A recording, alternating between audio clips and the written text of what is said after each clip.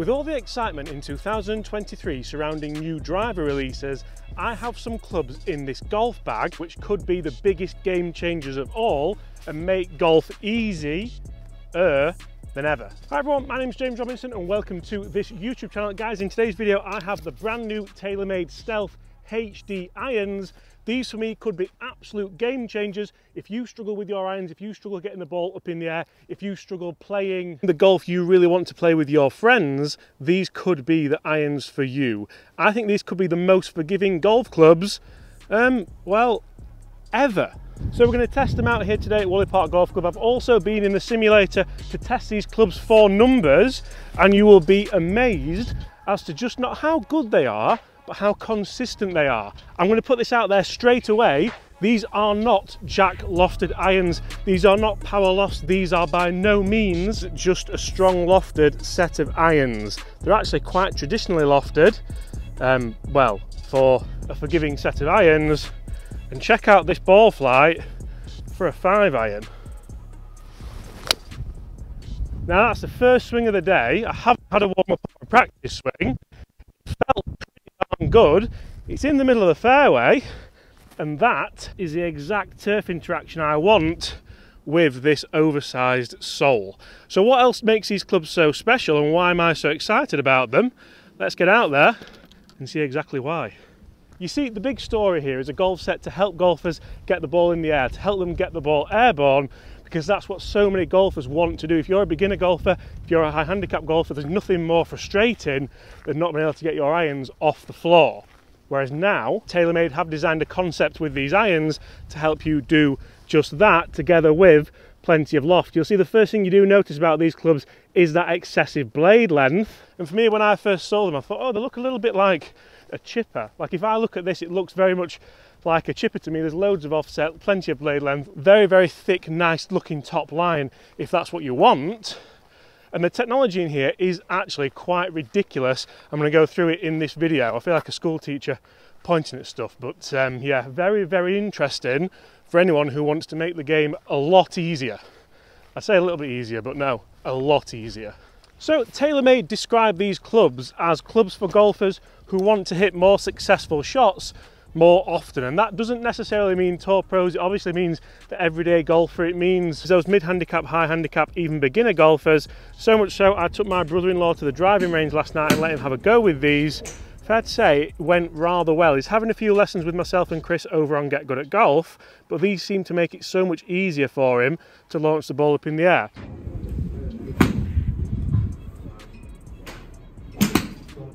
Love it. So the big technology here is that the clubs have a low CG that progressively shifts throughout the set to make it easier to launch those pesky long irons while keeping versatility in the mid to short irons. We've got a 9-iron here. Is that enough club? I'm not sure it is, so I'm going to go 7-iron. I'm going to see just how versatile this club can be. Down at the ball, it just fills you with forgiveness. You can see the massive back cavity there, which helps with that progressive CG.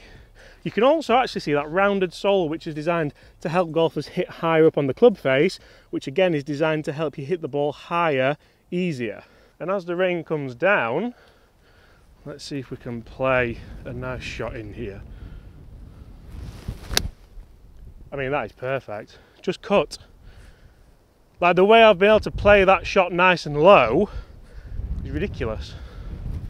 I really, really enjoyed that first tee shot, which took away a lot of the first tee nerves. It took away any kind of stiffness that maybe I would have. And then that second shot, look how accurate that is. That for me is perfection. And the fact that on a windy day I can kind of knuckleball that down, I can play it as I want to, and I can have that bit of versatility, almost makes me think, why wouldn't you look at these if you do want a forgiving set? Because my worry here would be you buy a forgiving set, then you go and have lessons, you get a little bit better, you don't necessarily need them. But if you can play it down, I'm going to replay that ball flight for you. I mean, that is perfect. And then the ball can finish there. Well, why wouldn't you? Now, I know the greens are a little bit damp because of the time of year, but for that ball to stop like it did from that trajectory is rather impressive. Titleist 1 for anyone who wants to know what ball we're using. And that wasn't a ball, it was a feather. So the boys didn't leave me one. Now, I'm not too worried what I shoot today. I'm actually going to move this back and play a little bit of a bump and run with this 9-iron. For me, I almost think these could help you with short game as much as your iron striking, because, I mean, it looks just like a chipper. It's got a massive sole, plenty of bounce, a little bit of offset and a nice wide blade length. So how simple does it make chipping if all you do is go back and through like that? Don't go in. Oh, wow. Like, are these the perfect irons for anyone who just isn't interested in making golf hard, who just, like my dad, should 100% look at these in a graphite shafted option, in a graphite shaft, just a little bit lighter. They also have a little bit of offset, so they are more draw bias than the TaylorMade Stealth irons. And I have to say that even on a windy day, I'm very impressed, I mean, to be honest, with the whole Stealth HD lineup. Now you may be wondering, James, why on earth are you out here today in the wind and the rain and the cold? This isn't the ideal day to be testing these clubs. And although I would rather be in America in the sun, we're not. And I think it is the ideal day to test these clubs, because if you live in the UK, if you live in some areas of the USA, you're going to get weather like this and your golf clubs need to work in this weather. We now have a couple of shots which for me will be the most important shots of this test. Guys, remember, I've been in the studio, I've tested these clubs and numbers, so make sure you stay tuned for that. Comment below, could you see yourself using these clubs? Right now I have 160 yards into a bit of wind. I've got the 7-iron. Again, this blade length just makes it feel so easy. I'm going to draw it in, use the natural shot shape of these clubs. Like that is all over it as well. Be good. It's hung up a little bit in the air. I think that's flag high. It drew into the middle of the green. The next shot is 30 yards further forward. We're going to go with the 9-iron. And I think the beauty really about these clubs isn't the versatility, obviously. That's not really what they're designed for, although I'm finding it quite enjoyable. It's the ease. It's that I don't feel like I have to make my best swing and the ball just goes up. Oh yeah. So if that's what you want, these could be perfect. Also guys, not gonna lie, a little like on this video for staying out here in the rain wouldn't go amiss. We are trying to get to 250,000 subscribers, and it would be wonderful if you joined us. Get that mud off the ball and the leaf. Right, 130.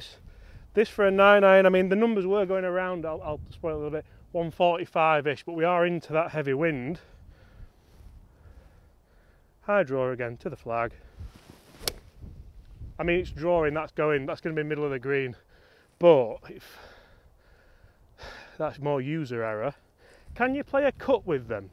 I wasn't planning on doing this, but I feel like they have just turned a little bit too much. So if you struggle with a hook but you want to play these, can you play a fade? Well, oh yeah, hold that baby off. The wind's definitely moved that now, but that was definitely fading in the air.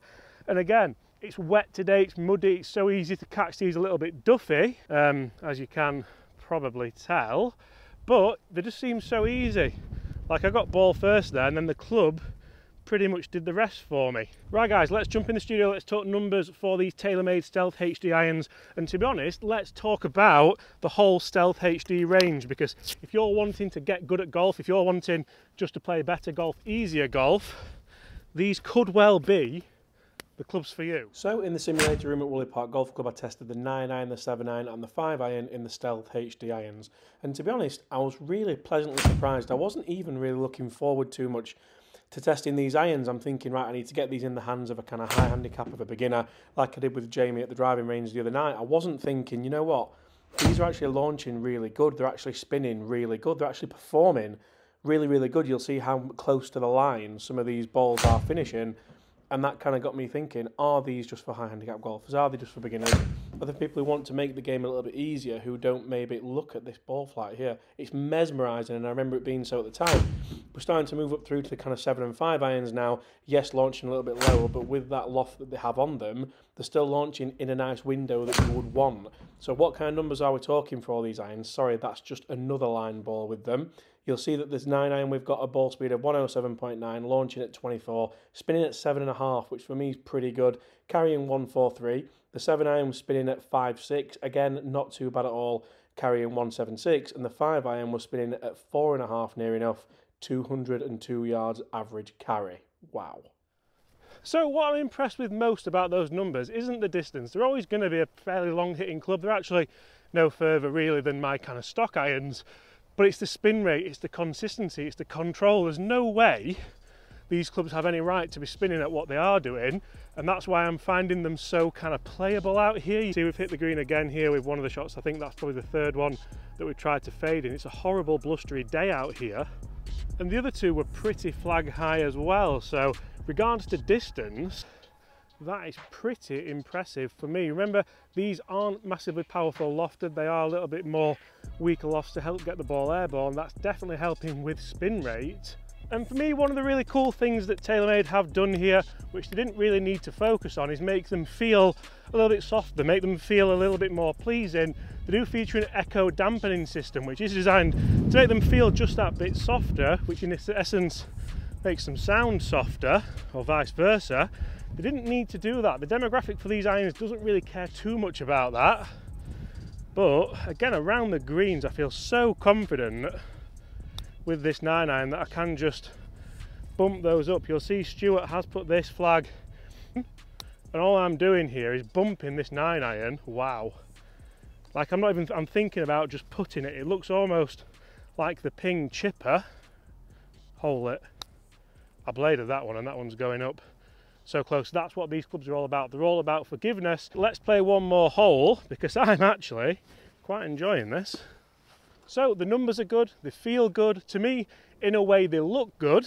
Don't get me wrong, they're not going to be for everybody, but can we par this final hole using only the TaylorMade Stealth HD irons? Look at the amount of technology that's crammed into there. So one thing that I haven't mentioned is the through slot speed pocket that runs in the sole of these clubs. That is designed to help the lower portion of the face flex a little bit more on those low strikes. So you're designed to get good distance with high strikes, and that takes care of the low ones. This is just a normal 5-iron golf swing.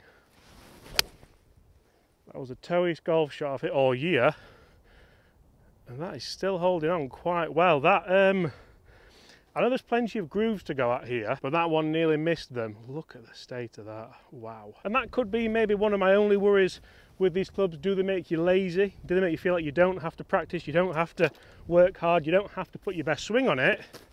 But I suppose if you have them, all those things are probably about correct. So another huge factor which I think is really interesting with these golf clubs is the longest iron you can get is the 5-iron. That for me is, I like that because it leads people more into going maybe hybrid, it leads them more into going 5-wood, 7-wood. Speaking of 7-wood, we do have the new TaylorMade Stealth 2 7-wood here ready to test, so if you want to see that review, make sure you hit that subscribe button. This could be a game changer. Imagine this with these in the bag as well. Oh yeah, easy golf, yes please. So with that 5-iron, I keep finding myself looking back because I think it can't have gone that far with that strike, and it's all the way at the bottom of that hill. That is an insane 5-iron to say I struck it out the toe. Even the sun's come out, everyone's happy. Guys, hit that subscribe button if you want to help me get to 250,000 subscribers. It would mean the world. Again, this is where versatility comes into it. We've got around 100 yards here. I don't have a pitching wedge, I only have the 9. Versatility shouldn't be important with these, but I think TaylorMade they've almost found something that they weren't expecting, which is good. I think every time you get something like that, it is a little bit of a Brucey bonus. I've got a muddy lie here, there's no escaping that this time of year. It should just draw in nicely anyway, from 100 yards. That felt so good as well, be the club. Oh, it stayed bang straight. That ball flight was gorgeous. I love the fact so much time, energy, R&D has gone into making golf easier, not just trying to find people that extra 3 yards off the tee this year. Well done. Well done. I tell you what, it is almost like practicing those chips was meant to be. This for a birdie. Once again, we're going to go bump and run 9-iron.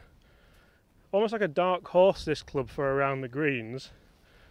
Land it there, run out. Oh. Can we have an action replay of it clipping this little helicopter thing? Oh. Guys, that is my review of the brand new TaylorMade Stealth HD irons. Yes, that is a shot penalty. If you enjoyed it, smash that subscribe button below. I'll see you all same time tomorrow.